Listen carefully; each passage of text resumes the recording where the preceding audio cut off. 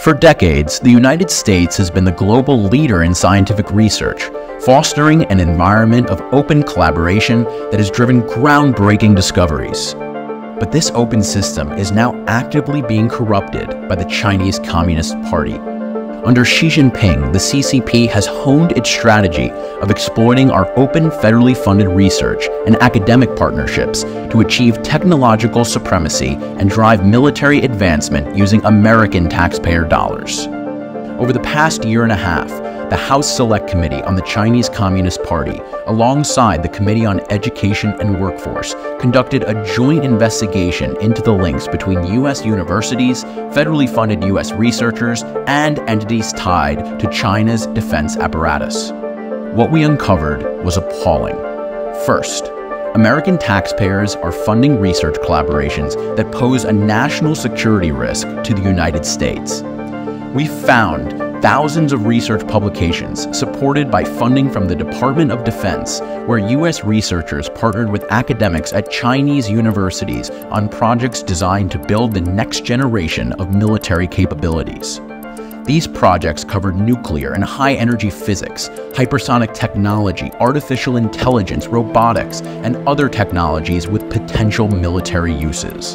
In short, we're providing backdoor access to the very foreign adversary nation who we must build these military capabilities to defend against.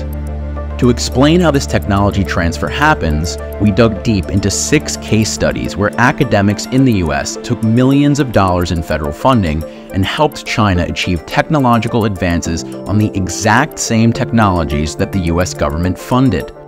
One led a research team in China in synthesizing a new compound that Chinese media hailed as opening the door for 4th-generation nuclear technology.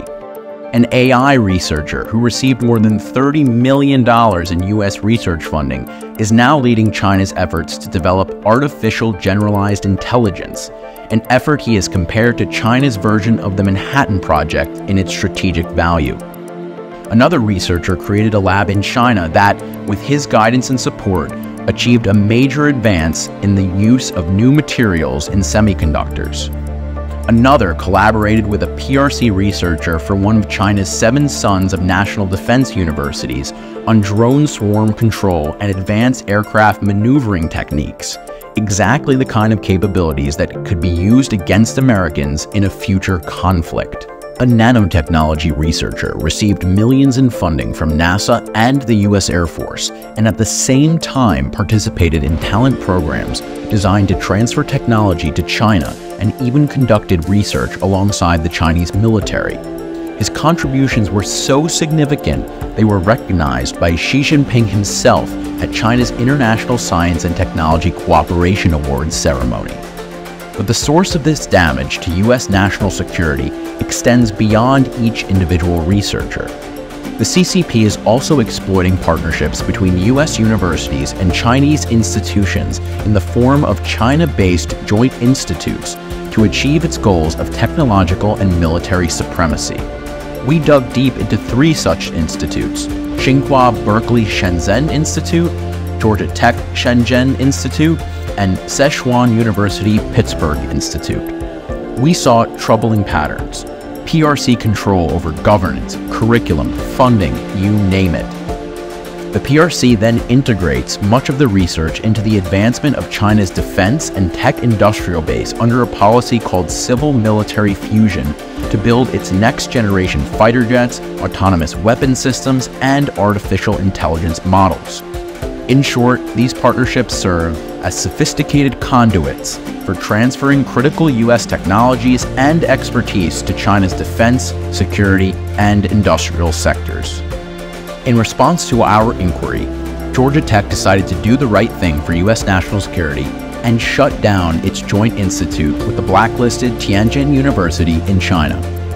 It's time for other universities to follow suit. As the CCP continues to exploit these vulnerabilities, the threat to US technological superiority and national security grows increasingly acute. That is why the Select Committee and the Committee on Education and Workforce put together concrete policy recommendations to prevent future taxpayer-funded research from assisting the most important military and economic priorities of the Chinese Communist Party.